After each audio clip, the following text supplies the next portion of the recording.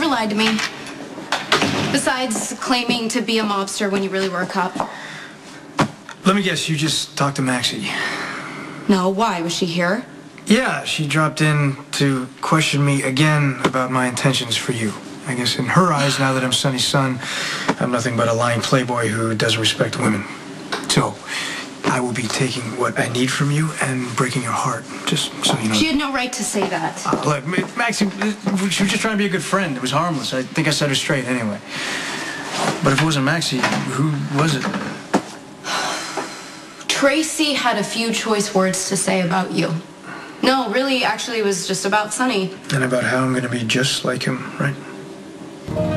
What she said did not make me doubt you for a second. She went off about Sonny and how he treats women, and it's not like she's wrong. I've seen what Carly's been through over and over again. Something bad happens, and then Carly claims it's over, and then Sonny works his magic and reels her right back in again. And no matter how much you deny it, deep down, you're afraid I'm gonna be just like him.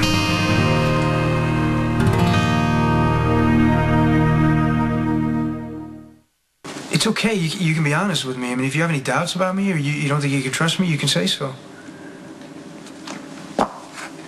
I'm relationship challenged. It's not something that I've had success with, like, ever. Well, there's a first time for everything. But I'm sure you've noticed with this kind of stuff, I'm like a little gun shy. Why, no, you? Come on. I'm trying to be serious here. Okay, I'm sorry. It's just that when people say that you're too good to be true, intellectually I know that they're wrong because they don't know you like I know you. But I have this feeling, I don't know, this part of me that reminds me that I've been here before and it's not gonna last because it never has. I know how we're gonna fix this. Really? Yeah. I'm gonna take a lie detector test and you're gonna give it to me. I'll teach you all the telltale signs they told me when I became a cop. When you're interviewing a suspect, you're trying to figure out if he's lying or not, and you can ask me any question you want.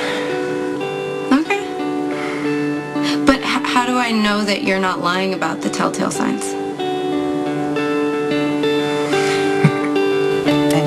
Give a damn about protecting Johnny Zakara? I'm not protecting anyone, all right? I told Lucky the truth. I mean, if Johnny wants to come in here and drop all of his cash on my table, that's his business, all right? And my good fortune. All right. Well, Carlos is still waiting for a call from you. I need those cigars. And there goes any hope of you stepping up as a father. And how would you like me to step up, wife? Shall I send Ethan off to bed with no supper because he's been playing with gangsters? Shall I withhold Lulu's allowance because she's kissing a cop? What about Lucky? Shall I take his car keys away?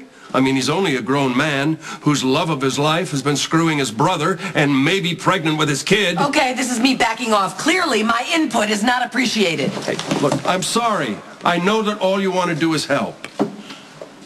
But it's not up to me, and it's not up to you. My kids are adults.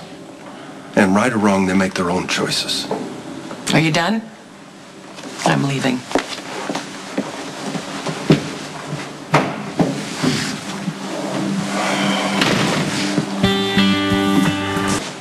Hey, look, I don't want to beat this dead horse anymore. It's just that I feel compelled to advise you to be very careful as you proceed to get involved with the mob in this town.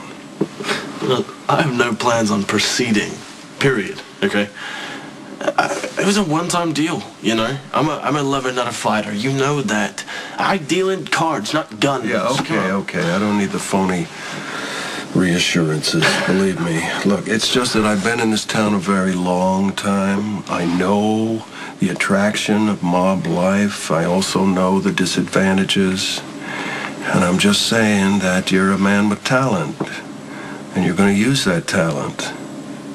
So when the time comes, proceed with caution. Don't just jump in impulsively. Think it through.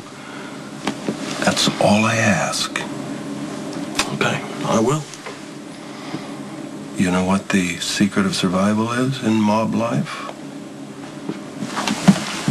Always get enough information to join the side that wins.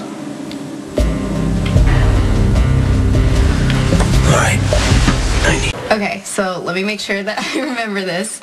If you're lying to me, you're more likely to avoid eye contact, your pupils will contract, your movements will be reduced and stiff, your breath will alter. Let's drop the breath one because every time I see you, I'm breathless. Really? I thought we had moved on from the cheesy pickup lines. Excuse me, did my pupils contract? Did I look away when I said that stuff? I wasn't ready. I wasn't paying attention. Oh, okay. Okay, but we can start. I think we're ready. Sure. Okay. All right. First question. Do you like jelly on your pancakes? No. All right. That was very, very honest. I can tell. All right. Next question. Are you secretly a Boston Red Sox fan? No, wait, never. How can you even bite your tongue for saying something like that? Okay. This is very truthful. I can tell. All right. Next question. Boxers or briefs?